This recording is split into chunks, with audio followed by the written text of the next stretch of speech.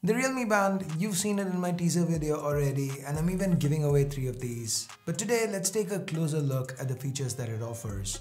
Hey guys, Ash here from C4E Tech, and if you do end up liking what you see here, please subscribe and turn on notifications by hitting that bell icon. Let's now get started.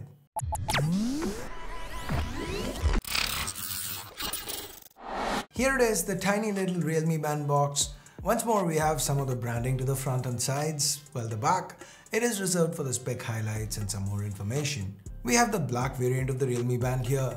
Enough about the box though. Let's cut it open and see what's on the inside. First up, we have a quick start guide, and well, nothing else other than the band itself. Peeling the screen protector off, and there it is, the Realme Band. Here's how it looks next to the Mi Band 4 to give you guys some perspective. Anyway, that's all we get in the box. For this video, let's start with the app side of things. The Realme Link is the app that we're going to use to pair the Realme Band to a smartphone. So once you create a Realme account and pair your band, this is what you'd see.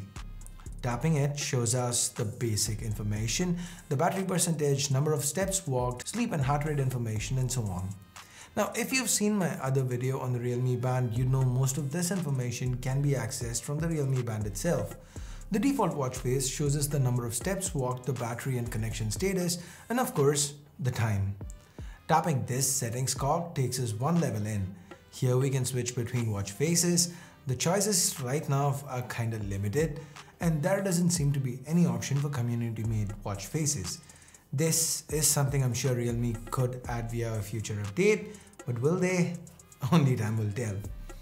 The next options, they're pretty self-explanatory. If you want incoming call notifications, tap on it and then provide a Realme Link the relevant permissions.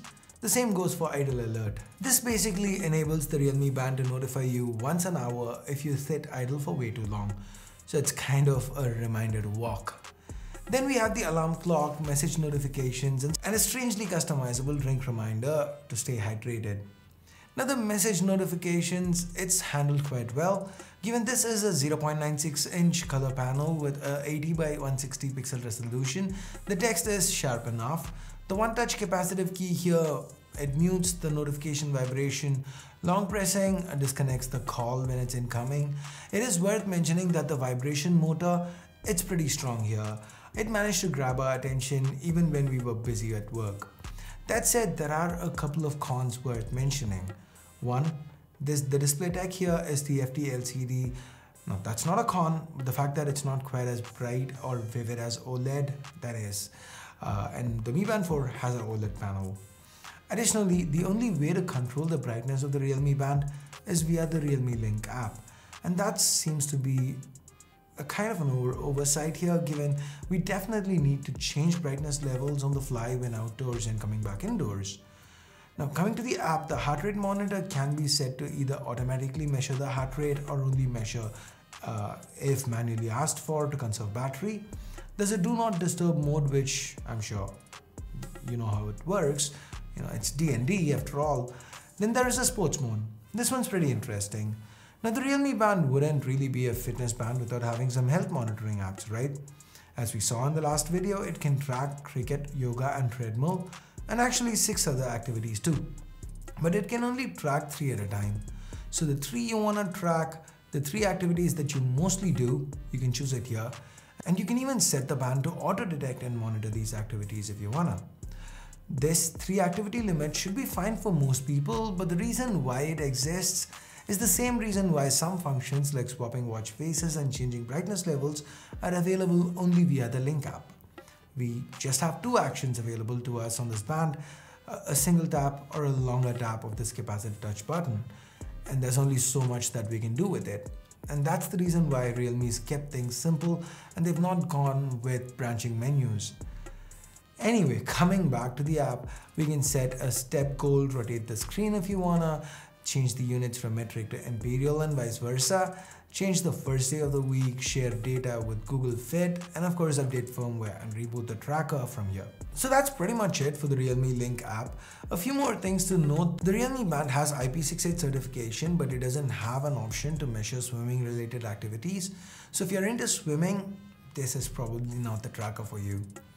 There is lift to wake, it works very well. The 90 mAh battery inside, Realme says it should last anywhere between 6 to 9 days depending on what functions are enabled. As per our initial testing, we'd say the Realme Band should last 7 days, even with a ton of notifications, heart rate detection on auto and lift to wake enabled. Now while on the topic of battery, see this USB marking here, just pull that strap out and you get the USB connector exposed. The band can be charged by plugging it into pretty much any USB port.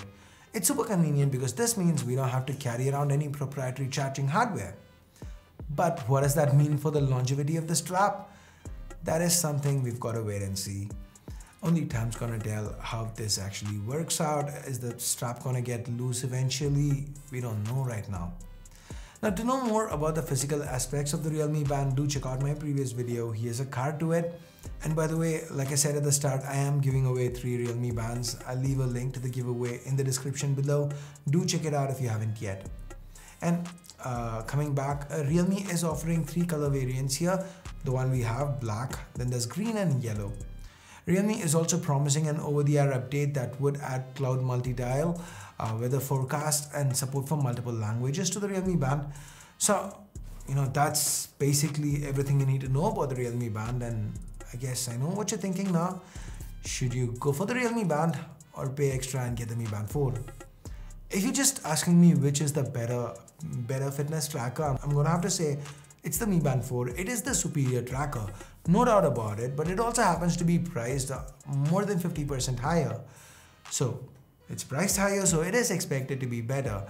If you're gonna spend 2,300 rupees, then definitely get the Mi Band 4. But at the 1,500 rupee price point, the Realme Band seems to do really well. It's got some standout features like cricket tracking and the USB charging that the competition doesn't. And if you're on a budget and you want to pick a fitness tracker up at 1,500 rupees, this is something you definitely can consider. So that's about it, guys. What do you think about the Realme Band? Would you buy it for 1,500 rupees or would you spend something more and get, say, the Mi Band 4? Also, what are the most important features for you in a budget fitness tracker? Let me know in the comments below. And with that, we get to the end of this video and it is time I bid you adieu. Thumbs up, thumbs down based on whatever you felt about it. Subscribe, turn on notifications by hitting that bell icon if you haven't yet. And thanks a lot for watching. Till next time, my name's Ash. You've been watching C4E Tech and I'm signing off for now. You guys have a great day. Bye-bye.